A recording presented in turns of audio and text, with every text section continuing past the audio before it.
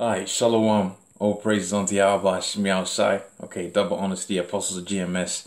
Alright, honest you brothers will be pushing this truth in sincerity. So this video is inspired by a video I was watching of the recent Dallas GMS Fair the Multi collaboration, which was a damn good video. I advocate anyone who hasn't seen it to watch that.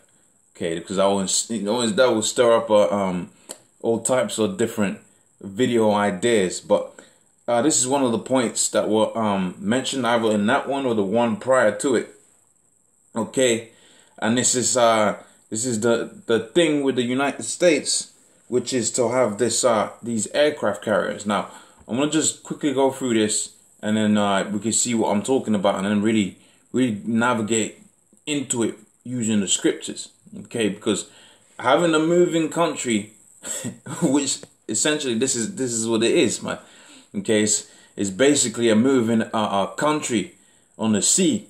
So when you have it to where other nations have got to put their formations and you got to send this out, or they got to do set missiles forth or contact another country that's closer by so that they can retaliate. The US has already got it to where one of their 19 aircraft carriers is in close proximity, okay? Because as mentioned in the video that they did, which was a damn beautiful point, it's all good and well having a strong navy, but when you can have aircrafts, which is the higher ground, okay, you're gonna reign supreme, man.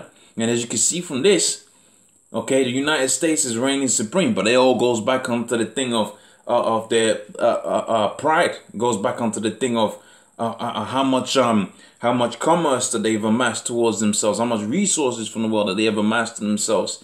Okay, it all goes back onto this military, man. That's why military spending is like 80% of the United States' budget on a year.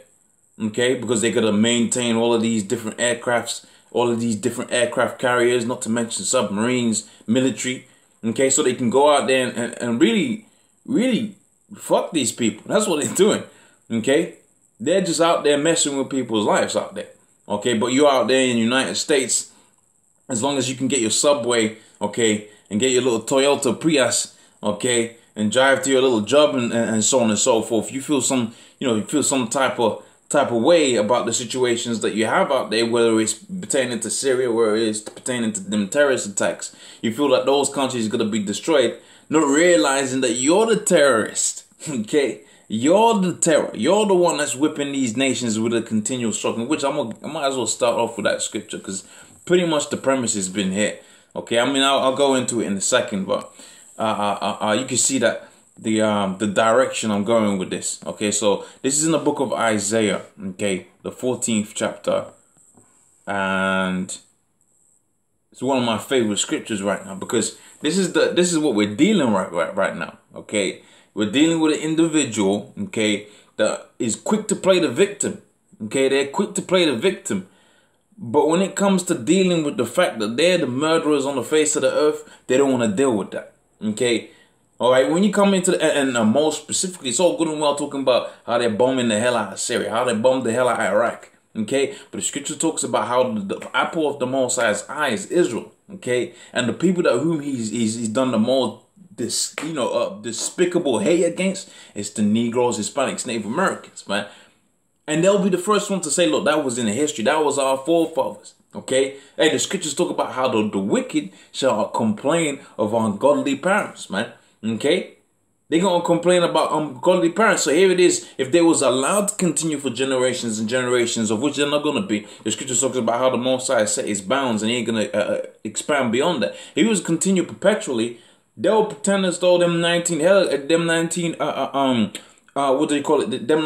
aircraft carriers are just there for show, are just there for defense. That's not a defense tactic. That's a terror tactic right there.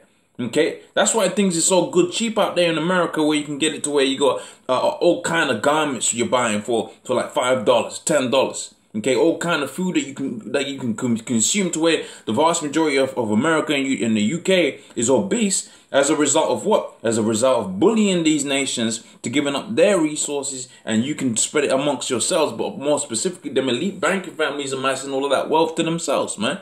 Okay, so let's go into this scripture right here. It's the book of Isaiah, the 14th chapter, on the 6th verse. It says, "He who smote the nations with a continual stroke, he that ruled the nations in anger is persecuted." And that's what we're looking forward to, goddammit.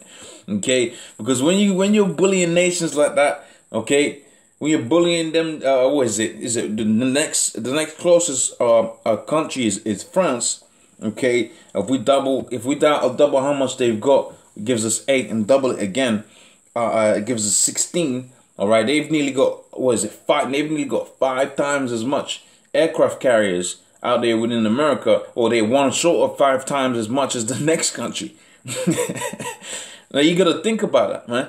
You gotta think about that. Here is, you got a country that's apparently talking about peace and establishing peace and returning America to its great heights again, of which we gotta remember what the great heights of America was. That's when the Negroes, Hispanics, Native Americans were in captivity, man. Okay, that's when America was hot. That was the place where you're gonna set up businesses and dynasties and so on and so forth, man. Okay, and we had the emancipation period. That's when really America started going down, man. Now, what does that go to show you? Okay, that the workhorse, the force, the people that really make America great is them same Negroes, Hispanics, Native Americans, man. Okay, so here it is. You got an individual that's quick to say, "Look, we're the victim, when they're the real terror upon the face of the earth, man." Okay, so let's read this. It says, okay, so where we at? We are at in fact, I wanna start at the 5th verse again. This is Isaiah 14:5. It says, "The Lord hath broken the staff of the wicked and the scepter of the rulers." And now what's that talking about? Okay, you go to the book of 2nd Ezra, the 16th chapter. You get to find out, that was it, 16th chapter? Yeah, it's the 16th chapter. Okay, no, it's the 13th chapter. Okay, you go into 2nd Ezra, the 13th chapter. You find out that the Lord's gonna return with his chariots. Okay, we go into the book of Revelations. You find out that the spirit of this man, after they have their so-called World War III, when the Lord presents himself, his spirit is going to be to ally all of the forces that are upon the face of the earth. Okay, so whatever's left of their so-called aircraft carriers, whatever's left of their so-called military inventory, okay, they're going to amass that together, right? They're going to put that together to try to fight against Yahushua. Okay, so you got this scripture here where it says here, he that pretty much how the Lord has broken the staff of the wicked. Okay, his military. Okay, he's gonna be brought down to the ground, and that's gonna be a good thing, because that's the premise of their whole pride. Okay, he who smote the nations with a continual stroke. All right, he that ruled the nations in anger is persecuted. None hindereth. So when the Lord really brings down this man, ain't nobody gonna be worried about. Well, you're going to have it to where some countries are going to be thinking, "Oh, man, you know, the country where we made all kind of money is going to be destroyed." Okay? But here it is, they were making all kind of money. They was only making that money because they was partaking in destroying the whole world, man. The scripture talks about how this man has defiled the entirety of the whole world. Okay, and he's brought these nations down to their knees. But you might have it to where a Chinese businessman is making all types of money out here within the United States or within the United Kingdom. Okay, and they're gonna feel some type of way about that. But the people on the ground, the peasants, the vast majority of the people upon the face of the earth, we're gonna rejoice at the destruction of Babylon. Okay, so let's go back to this and read a few more points. Real quick video. Okay, and we'll call it quits on that. So, it says here.